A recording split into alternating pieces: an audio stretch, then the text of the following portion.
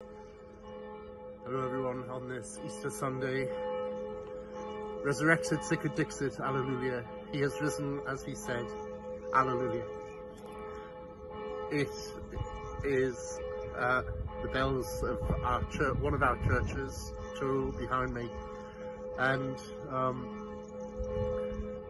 this morning my telephone was pinging so much messages and greetings on this most happy of days that it seemed like a modern bell system. It really was ping, ping, ping, ping, ping. That also speaks to me of how we have learned nowadays to communicate even more so by electronic means. All of your Easter greetings, all of your prayers, I return them to you now and assure you that on this holiest of days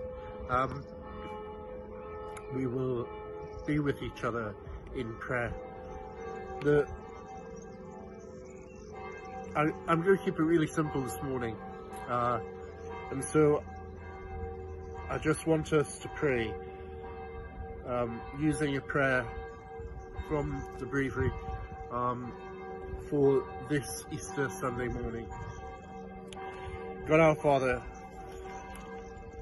by raising Christ your Son, by conquering the power of death, you have opened for us the way to eternal life.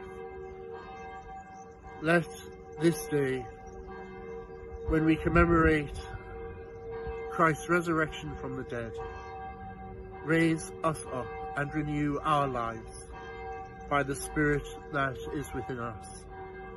And grant this through our Lord Jesus Christ, your Son, who lives and reigns with you and the Holy Spirit, one God, forever and ever. Amen. And may Almighty God bless you, the Father, the Son, and the Holy Spirit. Amen. Let us glorify the risen Lord by our lives. Thanks be to God.